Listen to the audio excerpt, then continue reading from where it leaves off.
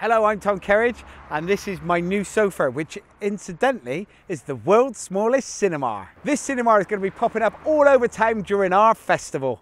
The Pop-Up Picture Festival will be popping up all around sites in Marlow from the beginning of December right through to the beginning of January. We are already working on all sorts of different types of food to fit all types of different movie in all types of different venues. There'll be classic films, Christmas films, scary films, blokey films and girly films, and something for the kids too.